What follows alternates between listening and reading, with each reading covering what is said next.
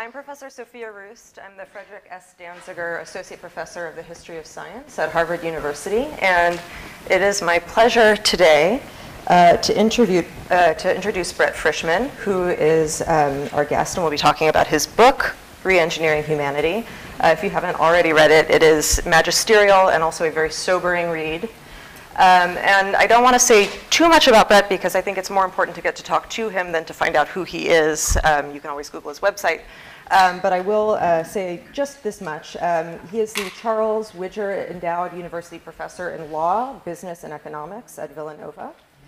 He is also an affiliated scholar of the Center for Internet and Society at Stanford Law School and a trustee of the Nexus Center for Internet and Society at Politecnico di Torino, as well as the Microsoft visiting professor recently of Information and Technology Policy at Princeton University's Center for Information and Technology Policy.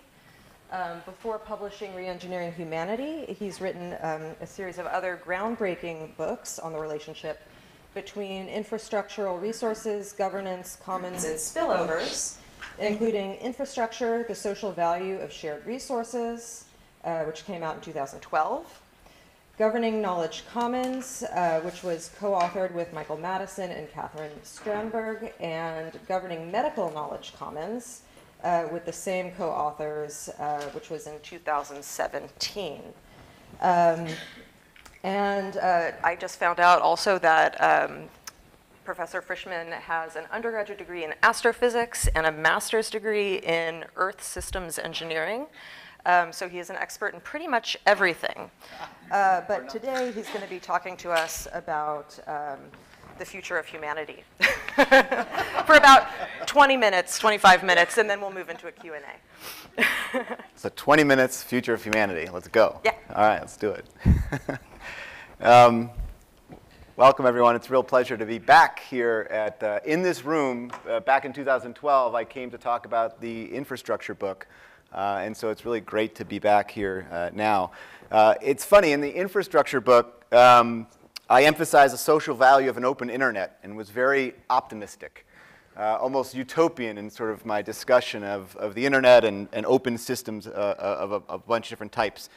I've spent the past 6 years working on Re-engineering Humanity, a book that's maybe a little more pessimistic about the digital networked world we've built and are building. I decided to throw the Governing Knowledge Commons book up there on the slide as well, in part because now more than ever we need trusted governance of knowledge, of intelligence-generating systems, of all sorts of different things. And so we need to better understand how commons governance can and does often, though not always, work. But before I dig into Re-engineering Humanity, I wanted to tell a personal story. So a few years ago, my first grader came home after school, very, very excited. He says, Dad, I won. I've been picked. I get a new watch. And I said, that's great. What happened? And then he rattled off something about being the kid in his class who got selected to wear a new watch for gym class. And so then a few days later, I received this. I know there's a lot of text, but this is the letter I received from the school. And I want you to think about what your reaction to this would be.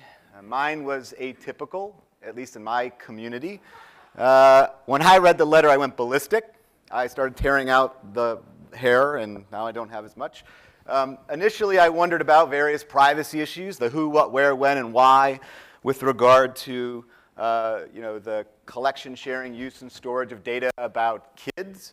The letter didn't even vaguely suggest parents or their children could opt out, much less that consent was required. But of course, even if it did, it couldn't have been informed consent because there were so many questions left unanswered.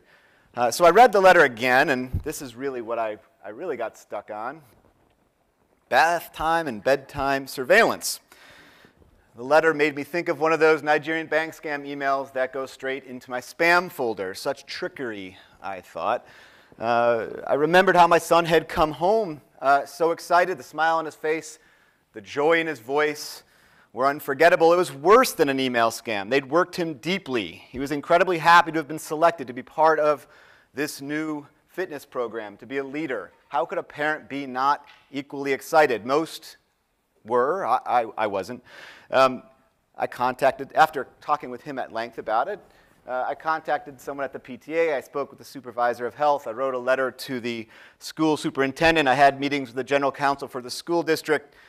What caught people's attention, I think, most was a line from a letter I had sent. It said something like this: I have serious concerns about this program and worry the school district hasn't fully considered the implications of its child surveillance program. Whoa, whoa, child surveillance. No one had called it that. All of a sudden, creepiness of bath time and bedtime surveillance sunk in, and quite naturally it triggered the conventional set of privacy concerns. So using the word surveillance generated a visceral reaction. At least it was effective in getting people to stop and think. No one had really seemed to do so up to that point for a number of pretty obvious reasons. The program, like so many being adopted across the country in various school districts, is well-intentioned. It's aimed at a real problem, obesity and a lack of fitness.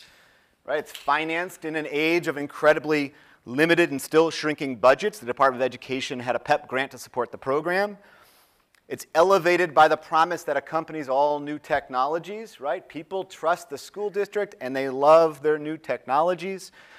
The program presents substantial upside with little or no apparent downside. It's an easy cost-benefit analysis. For most people, it seems like a rare win-win-win scenario. After my intervention, I have to admit, very little changed. Better disclosure, informed consent would apparently fix everything. In my view, this shows why conventional privacy concerns fall woefully short. The most pernicious aspect of the program was not the 24/7 data collection, nor was it the lack of informed consent. Both of those things matter. Don't misinterpret. Those things are really important. But the deeper concerns I have with the program is the unexamined technosocial engineering of children. It appears no one thought about how the program shapes the beliefs and preferences of a generation of children to accept without question 24/7 bodily surveillance that collects and reports data to others. We should expect creep, both within the schools and outside the schools. Surveillance creep can take many forms, right? It can be gradual expansion of surveillance from one context to another, from the schools to the home to the playground, right? Or it can be the gradual expansion of the types of data collected in a particular context. Or it can be the gradual expansion in the use of the data, or in the third parties that gain access to the data. Or it could be all of those things. Usually, surveillance creep is something that we think about happening on the side of those doing the surveillance. You think about the NSA, you think about Facebook, right? But it also happens on the other side as those being surveilled become accustomed to it, as their beliefs and preferences about technology and surveillance more generally are shaped through their experience. The programs normalize an arrangement that occurs in non-educational contexts too, after all. Insurance companies want customers to self-track, to set rates. And you all know in the employment sector, such programs are pervasive. But surveillance in the educational sector remains especially important because schools are powerful sites of technosocial engineering. Schools shape us generation after generation. In addition to real-world examples, Re-engineering Humanity uses thought experiments and hypotheticals to sort of imagine the path we're on. So we discuss extensions of this Activity Watch program, setting up a hypothetical where the school district extends the range of sensors used on the device, right? A sensor that collects data about mental fitness, attentiveness, and activity, even mood or emotional states. It was hypothetical when we wrote the book, but no longer, right? So let's just hope that the Pavlok doesn't become itself normalized. All right, so let's talk about the book, Re-engineering Humanity.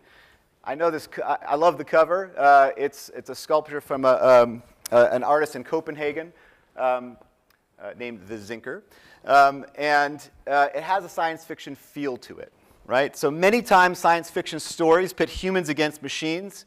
Sometimes the machines are tools of powerful humans that oppress everyone else. Sometimes the machines become sentient oppressors. Often, humans unwittingly sow the seeds of their own destruction by madly rushing down a technological path, attracted by the siren's call of efficiency, optimization, perfection, only to learn too late that along the way they've lost their humanity. So what if we were rushing down such a path? Would we know? Would we recognize what's happening? Would we be able to distinguish reality from science fiction? So re-engineering humanity is not science fiction. If you're interested in science fiction, I do have a novel coming out soon that explores these issues. It's called Shepard's Drone. But back to re-engineering humanity before the picture was taken. Techno-social engineering of humans exists on an unprecedented scale and scope. It's only growing more pervasive as we embed network sensors in our public and private spaces, our devices, our clothing, and ourselves. So here are the central themes of the book. When does technology diminish our humanity? When and how do humans become predictable and programmable? Can we detect when it's happening? Will we be able to evaluate it? What about being human matters?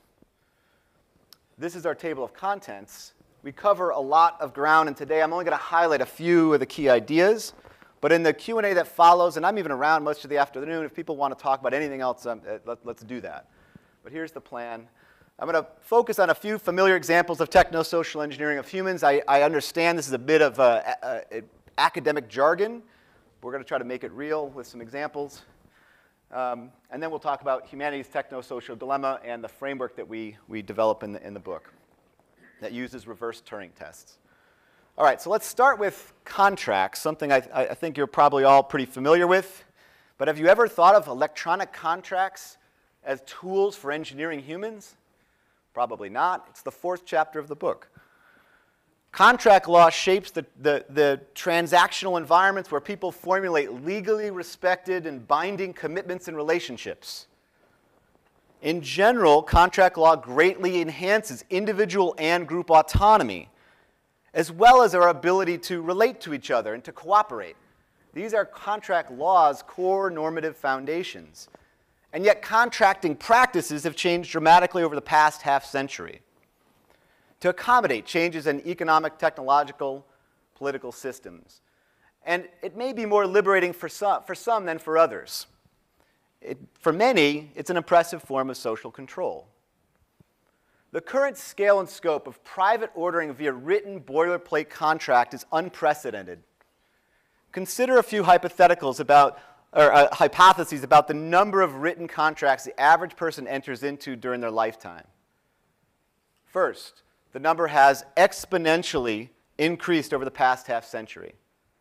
Second, the rate of meaningful participation in negotiating to terms has steadily decreased, and in many areas disappeared altogether.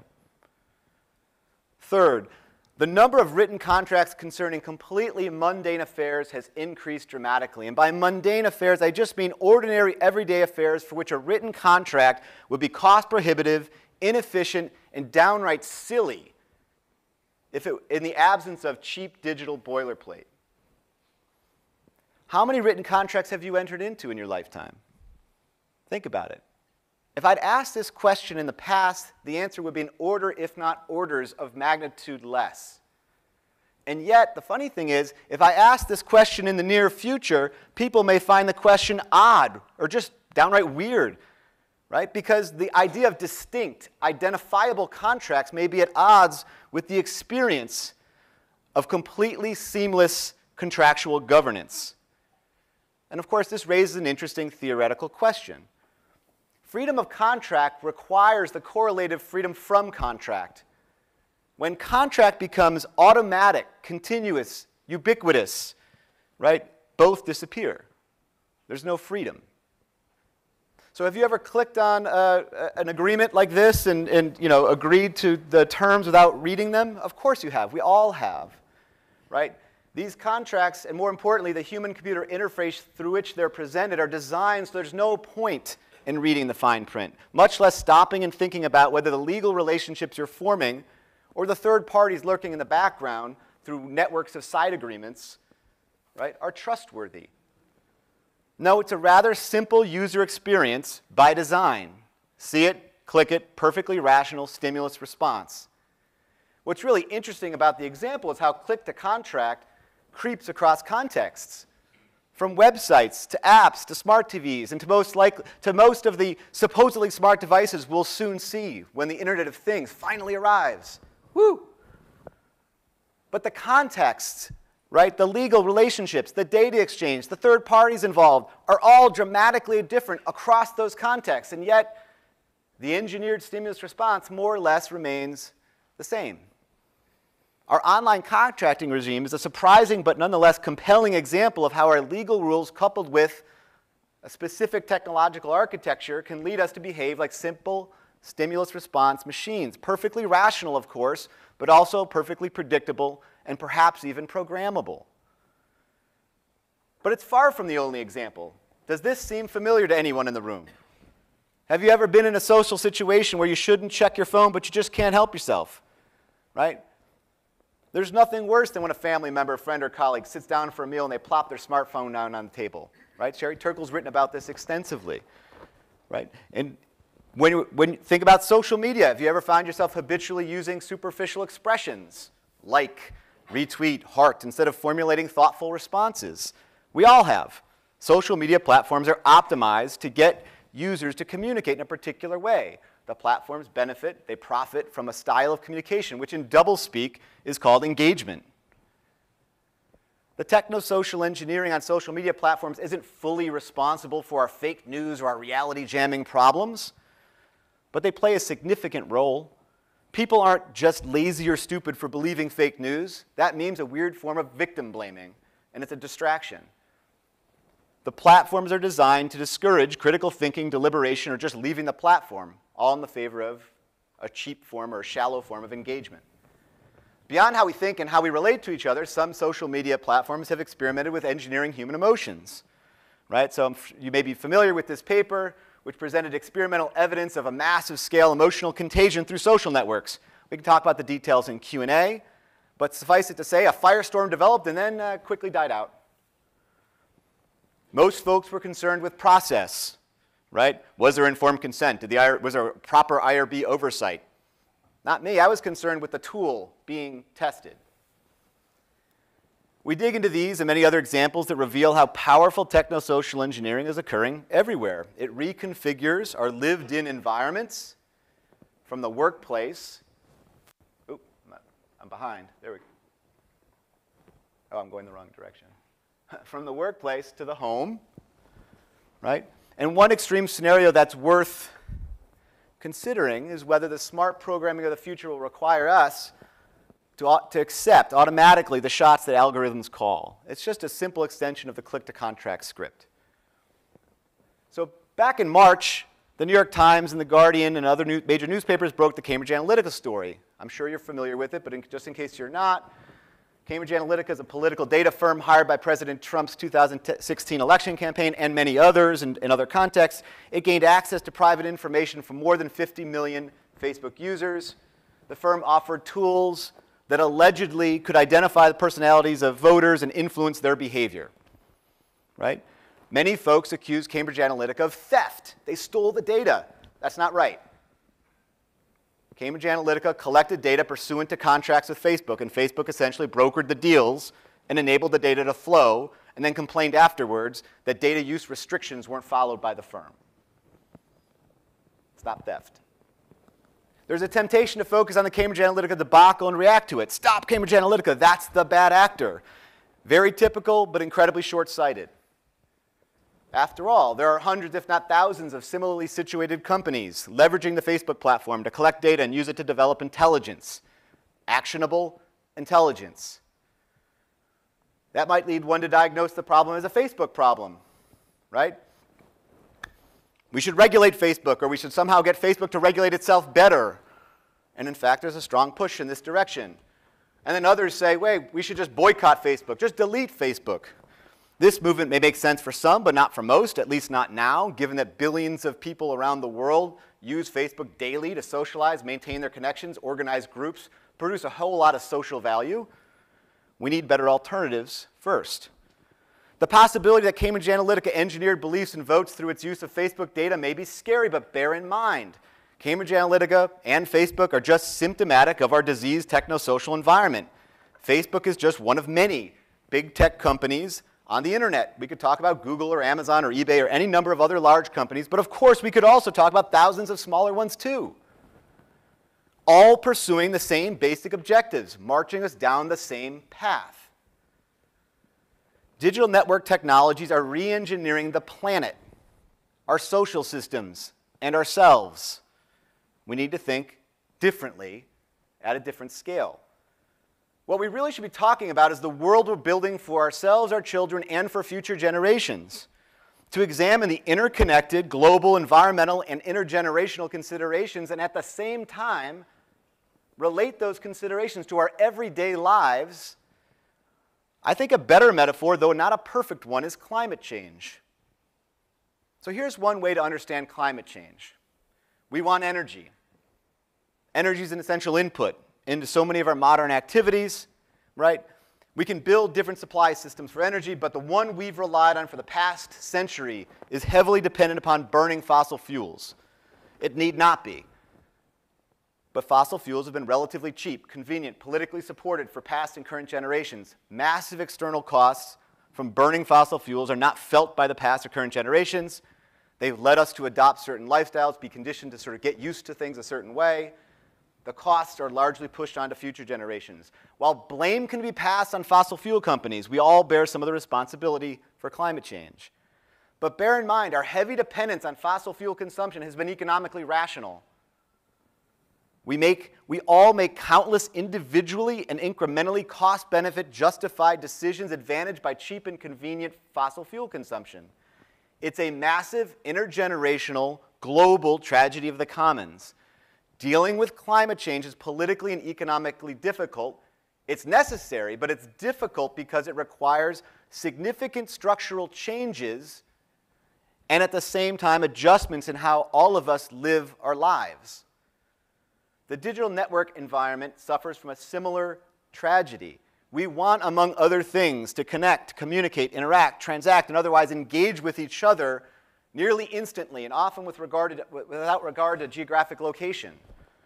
Right? Digital network technology, like energy, is an essential input into many of our modern activities that generate incredible amounts of social value. Every day, we each make various decisions about technology that seem on their own terms rational and unproblematic. We adopt technology and mindlessly bind ourselves to the terms and conditions offered. We follow scripts and follow paths set by platform designers. We carry, wear, and attach devices to ourselves and our children, maintaining a connection and increasing our dependence. We outsource all sorts of thinking because, heck, there's always an app for that.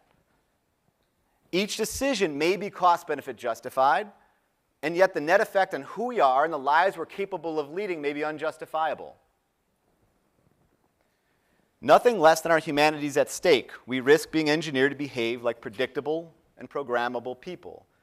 But it's too easy to blame the companies that treat us like programmable objects through their hyper-personalized technologies attuned to our personal histories, present behaviors and feelings, and predicted futures. They absolutely bear some responsibility, but so do all of us. I think the Activity Watch story I opened with illustrates why.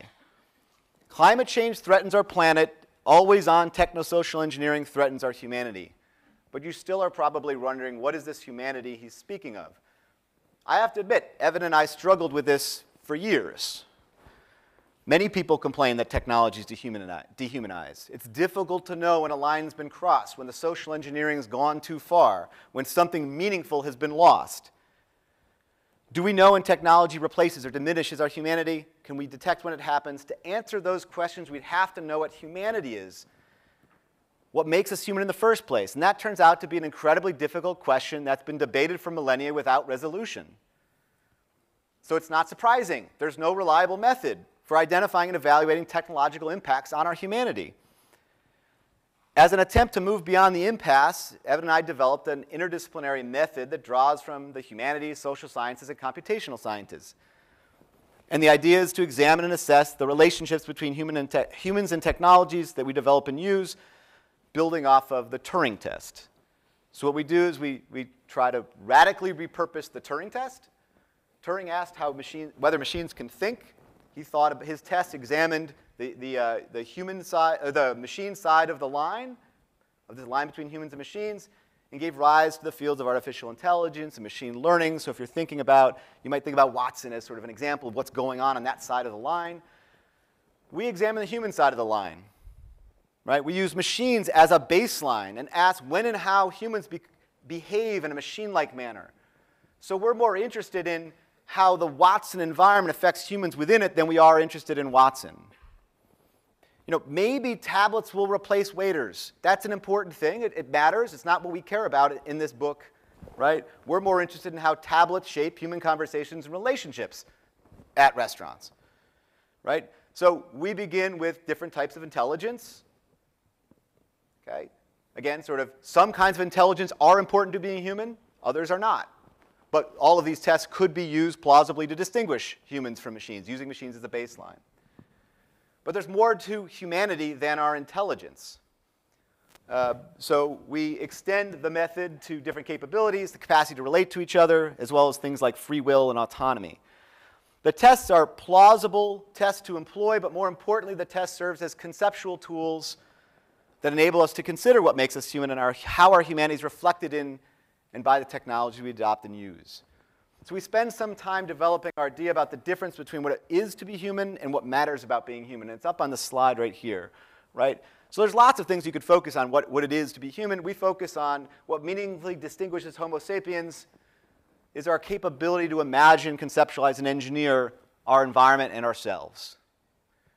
What matters about being human is how we exercise this power over generations to collectively produce, cultivate, and sustain shared normative conceptions of humanity, right? Our focus on the Turing approach leads us to focus on human capabilities that are essential to human flourishing. Not all of them. We don't know exactly how to prioritize all of them. We sort of defend a form of pluralism. But my point is that across generations, human civilizations, each generation inevitably answers these questions, right? By developing and sharing normative conceptions of what matters about being human. This is the humanity that we've suggested is potentially at risk and of degradation and even destruction. And so a world where engineered determinism governs, right, is a world where fully predictable and programmable people perform rather than live their lives. And not everyone agrees with us on this. And there's a discussion of our differences with Peter Singer on this at the end of the book. But we think such a world would be tragic. If given the opportunity to build this world like that in a thought experiment, we would decline to build it. Peter Singer suggests that he would, so long as it delivered the happiness at the end of the day, right? To us, it's not that humans in this world would no longer be human, right? Human beings would still be Homo sapiens.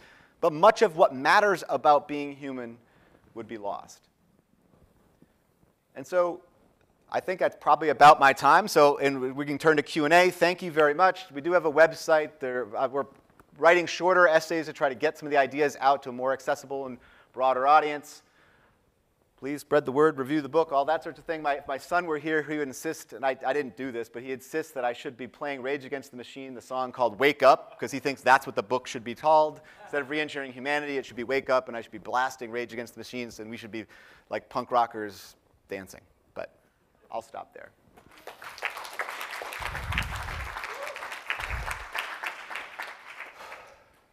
I just also like to point out that we have books for sale, Brett's new book, and the back corner.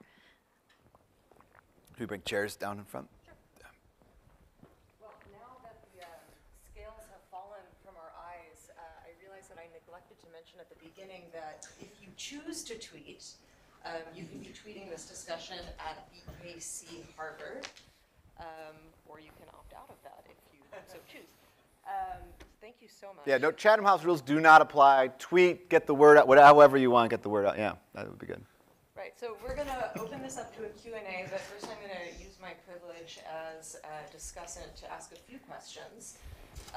First, on the topic of Twitter, I couldn't help but notice that you have a Twitter account. So one of the things that I was curious about was how has your use of many of these platforms changed since you began researching and writing the book? That's a great question. My Facebook use has pretty much disappeared. So I'm on Facebook. So I started on Facebook because I teach internet law, and I felt I can't really teach about something if I don't have some exposure to it. So I joined Facebook, and initially, first few years, like most people when they first joined Facebook, I was more active. And then in the last 6 years, my activity has plummeted. So I'm once a month, once every 2 months, I hop on and sort of just, and largely it's about, I may be speaking here, I may be speaking there, but I don't otherwise use it for much. Twitter is very similar. I use it as a marketing tool, but don't really use it as a communication or engagement tool. I'm sort of more of an in-person conversationalist or by email. Those kinds of, I still stick to email quite a bit. I'll tell you another interesting story, if you want, about something that changed dramatically. So my kids had got me to play this game. Another thing that sort of changed in the course, and I hadn't really realized it until I saw it being done to myself, was there's a game called Dungeon Boss, which is like a simple game on an iPhone game that my kids had been playing, and they were like, "Dad, you'll love it, you'll love it. There's strategy, there's guys, you build up your characters, all this stuff." And so I downloaded it and was playing it with them. And then they stopped playing it, and I kept playing it, and I kept playing it, and I kept playing it. And after a while, after maybe 8 months of playing it, I decided to stop because my kids, I heard them talking in the other room, and my wife had said something like, "Where's Dad?" And they're like, "I don't know, he's probably playing Dungeon Boss." And I said, "Oh my gosh, I'm addicted." I basically was addicted to playing the game, just this simple, time-consuming game. Whenever there was a free moment, I'll just hop on and play. And so I had the realization, this was midstream writing the book too, where I was just like, oh my gosh, like I'm doing exactly what I'm writing about. I got to stop.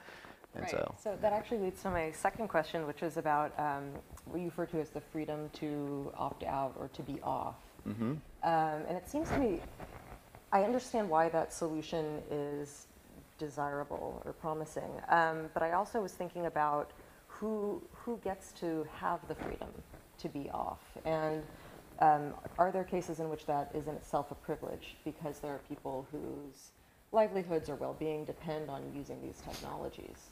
So on the flip side of that, I was curious whether you could say a little bit about whether there are ways that some of these concerns could be curbed on the design side or from a regulatory standpoint. You talk a lot about contract law, but I'm curious, could you imagine, for example, requiring that Google become something that would function more like a national resource, not be privatized, not be part of the free market to the extent that you believe such a thing exists, and instead be treated as more of like a public service? Yeah, so I do think when we're thinking about alternatives, right, so my point about deleting Facebook's not really a viable solution until you have an alternative. At the end of the book, we talk a bit about thinking differently about institutions. Mm-hmm. And one of the examples, so a number of years ago, I wrote a paper for the BBC about thinking about how the BBC in many ways was a form of infrastructure pursuant to the theory in that first book. And in the course of writing that paper, at the very end of it, I made a suggestion to them like, hey, have you ever thought about sort of extending some of your existing resources, because they're governed a very particular way. They're highly trusted.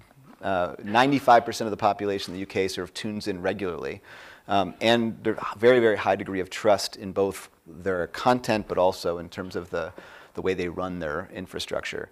Says, have you ever thought about creating a social media, an alternative social media where you could plausibly say, we won't surveil you, we won't sell anything, we won't sell you to anyone else, because we're not in the business of making money that way. We have a license fee. So we talk about this at the end of the book, of thinking about what kinds of alternative institutions you could create, that governments could create, that we could have more trust in. And so I think there needs to be lots of consideration about alternative models. And so the BBC, it may not be the BBC, but it's something like the BBC, some other model that's governed in a way that it's not reliant on either profit or on government, sort of returning to the government for funding on a regular basis. So that's one idea.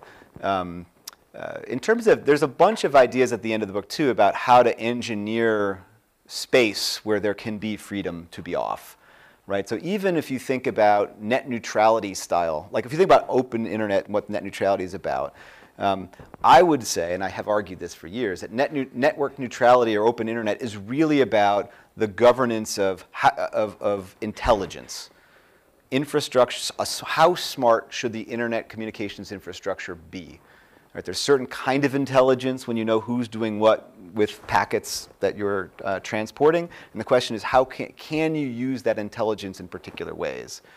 So if you understand net neutrality that way, and I think it makes a lot of sense to think about it that way, in the book, we take the position that there's a variety of other infrastructural systems, whether it's smart electricity grid or smart transportation or a smart city, where we're going to have to think about engineering governance into these systems that regulates or governs the use of intelligence. It's not just intelligence, it's intelligence-enabled control, right? Because that's this, you want freedom from that kind of control built into your system. So that's a regulatory solution that we think, so I should say, it's one of the regulatory solutions that we talk about at length in the book.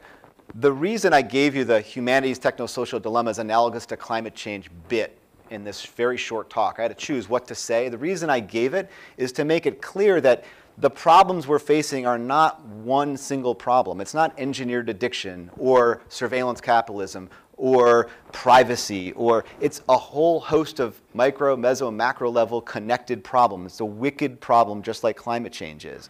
There's not one single solution. You need solutions, some of which are regulatory, some of which are that operate at the macro level, and some of them are very micro. It's just individuals making decisions for themselves and their families and in communities, and schools need to sort of be more engaged, and that's more of a bottom-up micro level. And so it's going to actually deal with, think about the world we're building in the way that I'm suggesting, you have to sort of see it and see the kinds of solutions as being interconnected with one another. Yep. Okay, well, I have a lot of other questions, including what you mean by both humanity and intelligence, but I will hold off on those so that people in the room can pose questions as well. When you ask a question, I ask that you keep it brief and make sure that there's a question mark at the end of your question. Yes, would you like to begin? Hi, thanks. In the beginning, you talked about predicting mood. And as a note, there's no predicting mood. It's detecting post hoc what people self-report their mood to be. So I'm wondering are you taking these claims at face value about how much we can engineer determinism, or do you allow for these claims to maybe be acting without actually being true? That's a good question. So the claims being made in the literature about what people what's being done. Yeah, it's a good question. So it's like with Cambridge Analytica. The reason I was very careful to say they allegedly could identify personalities and use it to shape outcomes. Whether or not they were effective at it, whether or not same thing with the emotional contagion experiment, right? Allegedly, it's a massive scale emotional contagion that was statistically significant, but then there's a whole bunch of debate that ensues about did they actually show it? Were they actually successful in doing it? The point we end up emphasizing is trying to be as careful as we can. I may have been not as careful as I should when I mentioned mood in particular. There's one thing is the tool being tested, what you're trying to accomplish, right? And it will increasingly get better with more intelligence. Maybe there are some things that we won't be able to use. There's certain things you won't be able to optimize for. And mood might be one kind of intelligence that's unattainable, no matter how hard we try. But there are a variety of other forms of similar kinds of intelligence and tools that we can use to shape people's behavior and make predictions about how they'll behave in response to certain stimuli. So mood-driven stimuli might not turn out to be the stimuli that are effective in getting the desired homogeneous responses that that programmers might be looking for, and technosocial engineers or nudgers or whatever you want to call them might be looking for. In writing the book, we tried to be very careful about allegedly this is what they're trying to do. But then that's the difficulty about being an honest futurist, because I don't consider myself a futurist at all, but we're trying to assess where we are and where we're going as honestly as we can. And so you're constantly dealing with exactly what you put your finger on, which is here's the state of the art now, here's where the direction people are heading or trying to head, and then how do we evaluate those steps? I hope that's responsive. Hi, thank you so much for your talk. This is really interesting. I look forward to reading the book. I want to press you a little bit more on your analogy with climate change, Okay. and also given the fact that you've taken one of your prior books talks about the commons, and I'm just thinking about what the environmental movement did with Elinor Alstrom's work on the commons, and I'm thinking how helpful is the environmental movement at looking at as a sort of analogous framework for tackling some of the problems that you've outlined today? That's another great question. I think it's very helpful. I mean, so I think it's helpful in two different ways at least, right? So, and maybe three. So I use the analogy mainly to help you see that it's this, as I said a second ago, it's multi-leveled, wicked problem that has this sort of tragic component where it seems like a lot of individually rational decisions end up contributing to a systemic failure or long-term tragedy. I think the connection to be made with the commons is twofold, right? So one is the political movement piece, which you suggested. We do at the very end of the book also suggest thinking about environmental humanism, because we're constantly reconstructing both the built environment and ourselves. So thinking about who we are as human beings requires us to think about the environment we're building. Right? As you want to talk about humanity, you don't just talk about me as an individual, you as an individual, you as an individual. You have to talk about the three of us as individuals in a built environment that affords us certain things and doesn't afford us other things. And so humanity, if I'm going to sort of sneak in response to the question you didn't ask, again, humanity to us is what matters about being human. It's the commitments generations make through the built environment. And by built environment, I don't just mean technical things. I also mean social institutions, right? So our Constitution, our human rights conventions are also imagined built things we've collectively produced and sustained across generations to sustain certain things we think matter, are fundamental about being human, right? Those are part of the built environment. They're part of what we would think of as our humanity that we've collectively produced, and as at risk as that shared resource that can be depleted or degraded over time. The other one, and I'll just be quick because there's other questions, is the other thing that the reference to Ostrom does, and I'm writing something on this now so is the Ostrom Commons world, which we do with Knowledge Commons as well, provides a systematic approach for doing social science to study how institutional governance works in different contexts. So we can learn. So we should be studying and trying to understand how to build trusted governance systems, and the commons in both the environmental, but we also have lots of knowledge commons. We have lots of commons governance, management of lots of shared resources. And now more than ever, we need to sort of figure out how those work, which requires sort of sustained, systematic effort by social scientists, I think by social scientists, trying to figure out how they work, but also how they don't work, so that we don't just assume commons always work. Certainly not a panacea. Hi, thanks very much for your talk. I was wondering about the contracts. And can you talk a little about enforceability? Because it's this whole world of contracts has radically changed, but I'm not sure the rubber's ever really hit the road in terms of looking at what this actually looks like. And I'm wondering if courts have pushed back at all, and if also those contracts are so all over the place and so complicated and include other contracts that are online that can change over time. And like, if you actually try and enforce them, how does that really work? Or have there been real tests of that? Okay, yeah, so I'll just be quick on that. So for the most part, is the click to contract interface, if you click an I agree button, and as long as there's notice that there are terms that then courts have found them enforceable. At least a contract has been formed, and then whether it's enforceable, certain terms may be unenforceable because they're unconscionable, which is sort of a legal term for, they're substantively unfair or something. But to fight it that far is not where you really want to be going, right? So you want to sort of have it not be, so you don't necessarily want to go all the way down the road where you're trying to enforce it in court. For the most part, clicking on an agree button with notice of terms is sufficient. Courts have held repeatedly to form a contract. But do people ever get pushback when you start actually enforcing them more? What I'm wondering is you have this regime of sort of this seamless contract world, and I'm wondering if they kind of all conflict with each other and don't overlap nicely, and I'm wondering how that has, if you could really get down to that eventually, basically, or if there's... I think have you read take a look at a bunch of the contracts. They don't all conflict all that much, right? They basically, many of the contracts have very similar, right? They've evolved to have very similar sets of terms across different service providers.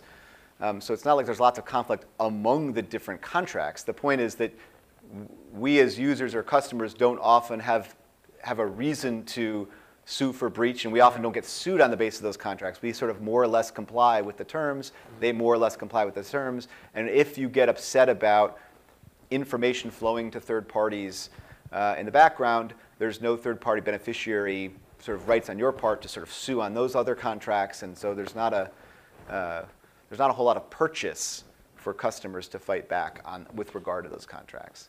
At least not yet. And there have been some recent courts that have sort of changed and sort of questioned about whether these contracts should be recognized as contracts, but it's not a whole lot. As long as there's notice that there are terms, you're more or less agreeing to be bound. Yeah, thanks. Thank you. Stephen Kay, visiting from the other Cambridge. I'd like to home in on the question of humanity and what it means to be human. And you brought up that it's both a normative and a descriptive notion. And of course, from a normative point of view, it's hugely contested. And as you know, what it means to be human at various times has meant being a man, or having property, being of a certain bloodline, and so forth. So it's hotly contested. At the same time, as a descriptive concept, it's of course enormously diverse. You know, different people have very different ideas of what it means to be human, of what humanity is, and so forth. So taking this contestation and this diversity, I have a worry about your worry. So your worry is that these new technologies are threatening what it means to be human, but my worry is that by defining a concept of humanity that's under threat, you are homogenizing something that is hotly contested and very diverse. Now, I know you allude to having thought about this and the plurality of these views, so I'd be very interested to hear a bit more about how you wrestle with this. Okay, good. So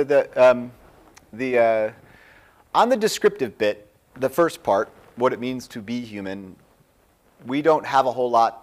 There is a lot of diversity, and we don't make any claims about that question. We're mainly focused on saying humanity, the thing that's at risk, the thing that we're grappling with throughout the book, that's being engineered as we're engineering the world around us, as we're building the built world, is the normative part, right? Our conception of what matters about being human, that's being sort of reflected in, embedded in our institutions, our infrastructures, the technologies we're building and using.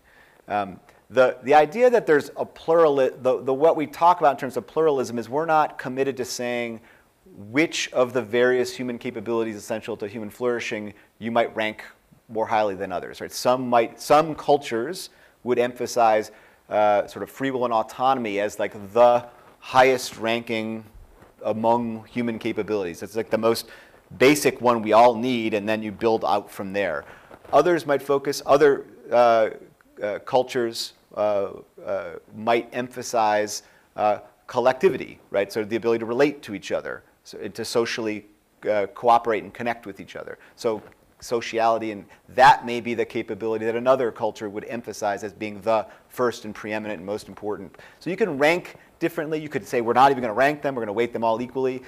We don't end up making any grand claims about how to approach different capabilities. What we're trying to do is identify the capabilities that simple machines don't have, right? And so we use these Turing tests to sort of say, okay, can we identify when there's a diminishment in a capability that matters? And then we focus on free will, and we focus on moral decision making and certain thinking, common sense. But we don't take a position on which of those matter more. We sort of leave that to be politically and culturally debated and contested. And no, we do take, the one position I will say we do take is we dispute the welfarist, hedonist position that is the uber value. So we take a human flourishing capabilities orientation and suggest that's in direct conflict with, in terms of world building and thinking about techno-social engineering, it's in conflict with the welfarist, hedonist path that we're currently on. So our claim is in part that what's driving us down the techno-social path we're on right now, which is optimize for efficiency to produce cheap bliss, right? It maximize happiness at low cost. What's the way to optimize? Get the billions and billions of people really, really happy at lowest cost, shape their preferences so they don't want very much and barely surpass them. And that may be an attractive world if you want to maximize the amount of happiness you can engineer, but it doesn't look like a very good world to us from the perspective of human flourishing.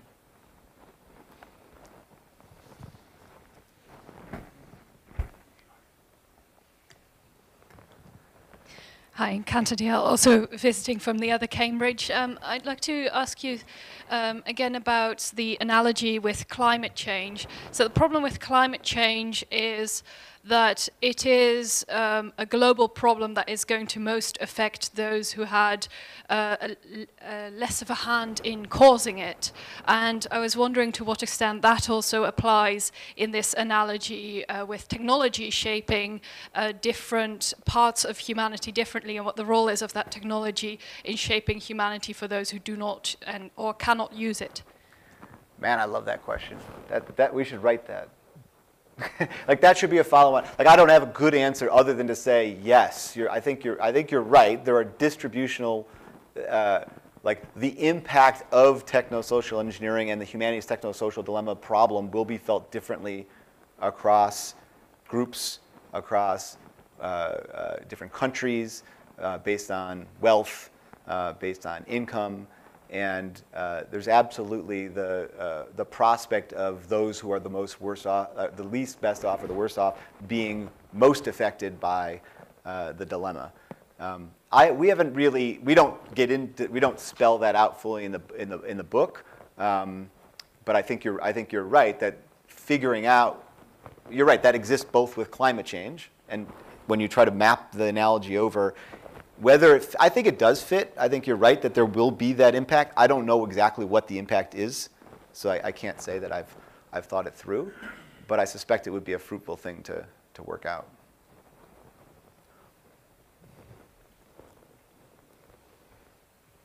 So how would you slot in this technological engineering of humanity against other things throughout history that have dehumanizing effects, dehumanizing institutions? So I think of something like the modern criminal justice system, which has massive effects on certain communities, but also institutions like slavery and prisons and sharecropping and all sorts of things that have similar, it seems to me, effects on humanity. How do I fit this into the same spectrum? That's another good question. So.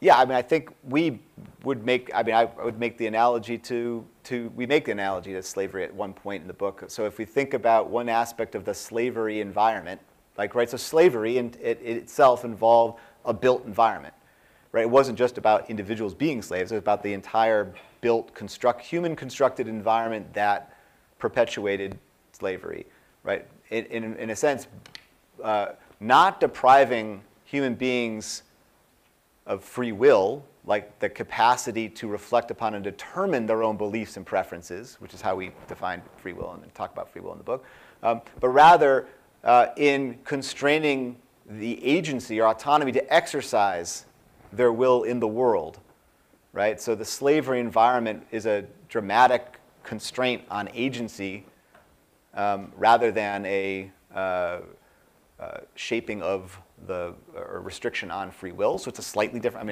you can think of it as a slightly different, it's a form of techno-social engineering that operates on a particular capability, which is my ability in the world to act upon my intentions, to do what I want, to have my free will be externally sort of reflected in how I get to act and what I get to do.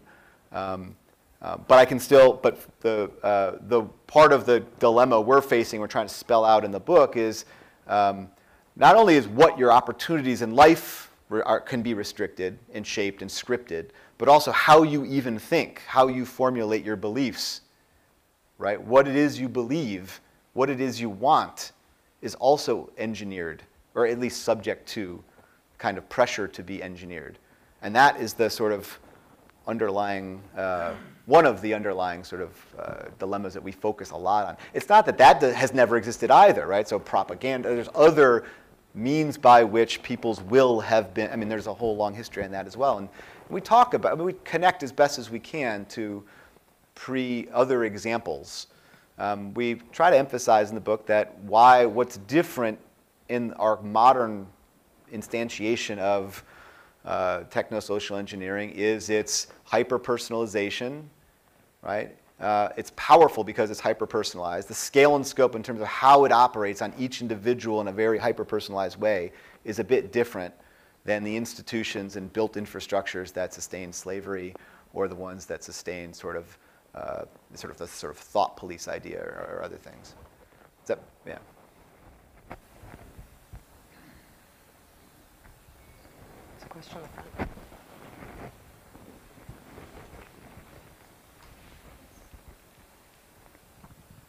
Hi. So I wanted to ask you about trust as a resource, and you gave the example of the BBC. Maybe that's like a trustworthy institution, and so has some resource to draw on to create trust. And I was thinking, I feel like we already have so much trust. Like, I put my information in so many places all of the time and check boxes all of the time, and I am skeptical of the system. I think about this, but then in my kind of lived experience, I'm extremely trusting of things. And there are sort of like analogies to, like, if I walked up to a box in the street that said, you know, put your passwords in here, like, I wouldn't do that. But if it's on my phone and it's something I found and I'm interested in, I sort of trust it. So I think something I'm curious about is, to what extent what is your relationship to trust as a resource or mistrust as a new resource, and kind of like what do you see ultimately as the kind of in terms of the behavior component of all of this? If we were to create the BBC communication platform, you know, I might not even want to use that because none of my friends are using it, or whatever that is, and so the trust component might be much less important than some other things about how I engage with technology. So I'm curious about how you see trust. Right. So that's a great question. So there's different ways to think about trust, and I'm almost tempted to. So we have in the Knowledge Commons series, we have a book we're working on, something called Governing Privacy Commons, and there's a big piece of that's focused on trust. So I'm almost tempted to go down that route, but I'm going to force myself not to. I think of trust, at least in the context of this techno-social engineering discussion, as related to sociality, our ability to relate to each other. Right. So it's relational capital is one way to think about it. It's something that when you trust, you don't trust, you trust someone else or something else, right? You have a relationship with something that is trust, where you find that you can trust the other person, right? Or if it's a technology or a tool, we should always remember, anytime someone talks about AI or technology or tool, it's always a tool or technology that's built, owned, and managed by other humans. There's always humans on the other side, even if you're not thinking about them, right? So if you think you trust the technology, it means you're trusting the humans on the other side of the technology, right? So trust is something that's relational, and our ability to relate to each other, which is, in our view, is one of the core capabilities essential to being human that we sustain over time, right? That can be disrupted. That can be engineered, right? You can engineer fake trust. You can engineer trustworthy relationships that actually, you can engineer trust where that aren't worthy of trust, right? And much of what gets us to trust the technologies we interact with is sort of this engineered sense that, I'm engaging with this one website. It seems trustworthy. I trust the brand, right? Or I trust, it's worked for me so far, right? It seems so simple, right? And yet you don't really know about the complex network of other relationships that your relationship with that first website is creating, right? Because that website has a network of side agreements and relationships with other parties. But you don't know who those other parties are, right? Your trust in that first party has led you to have trust in those other parties. It's been manufactured and engineered. Whether it's trust that is worthy of existence or whether it's actually a trustworthy relationship is often debatable, right? And that's the difficult, I think, one of the dilemmas that comes up is that our ability to relate to each other is being undermined by technosocial systems engineered to get us behave in a particular way, for profit, click this way, collect as much data as possible. A whole bunch of drivers, efficient, convenient, quick satiation, right? And the systems built to engineer those behaviors also, one side effect of them is that they manufacture a lot of trust that's illusory, or it's not worthy of trust, Right? There's relationships you have with lots of other entities. You may not even know that they exist that aren't trustworthy, but by your actions, you are acting as though you trust them. And you just, as you just put it, right? I trust lots of, I trust them. I have lots of trust, right? It's interesting that if I gave you an envelope and I said, just sign the outside of the envelope, we're going to enter a binding contract, and you said, well, what's in the inside of the envelope? I said, all the terms. In terms of how much money you're going to pay me. And I said, here, sign the outside of the envelope. Just sign it. You wouldn't sign it. But you're willing to click a button that says, I agree to enter into an agreement. Why is I clicking a button, I agree to enter into an agreement, any different than sign the outside of an envelope where there's a contract on the inside? Is there a substantive difference between those two things that leads you to believe one's more trustworthy than the other? Why is your behavior different? Why do we all click the button, but we wouldn't sign the outside of the envelope saying, hey, go ahead? We're running up against the limits of our time. I think we have maybe one or two more questions that we can fit in.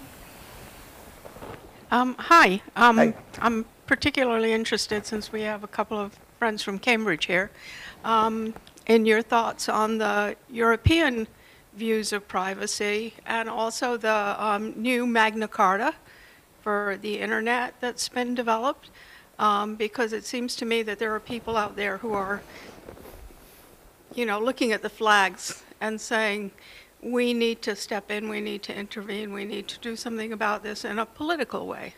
Yep. So I know some of the folks who worked on it from Torino and some people from Nexus Center in Italy were working on the charter.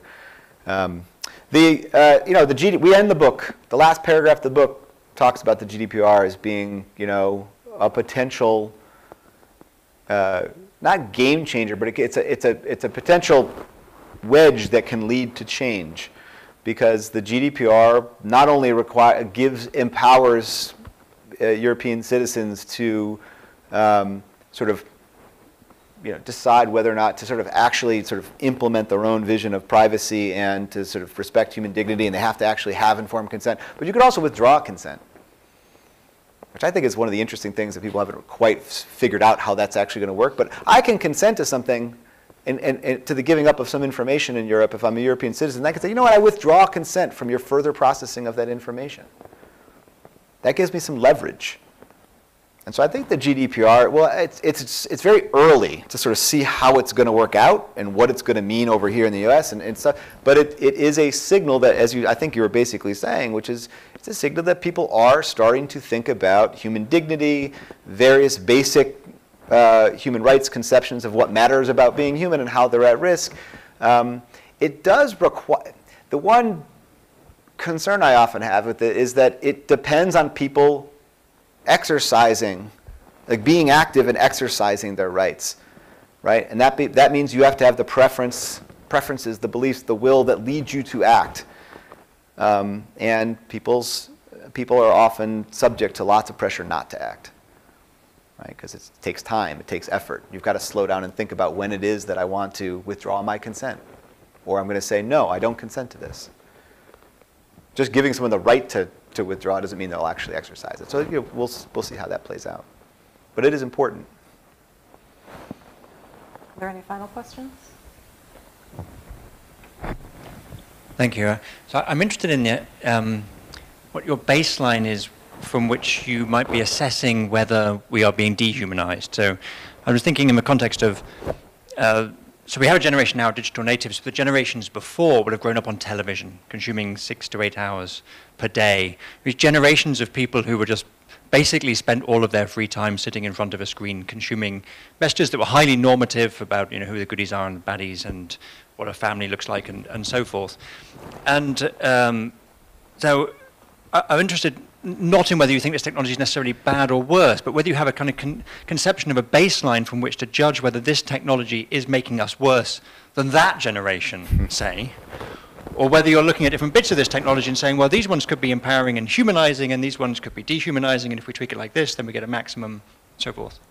Yeah, that's it's a good question. It's hard to answer in part because we don't have I don't have the ideal conception of what a human, not only what a human is, but what matters about being human is like Frischmann's version, and I'm going to tell you how, what that baseline is, and when we deviate from that, you're being dehumanized. I don't have it. That's partly our pluralist take on the thing that I mentioned before.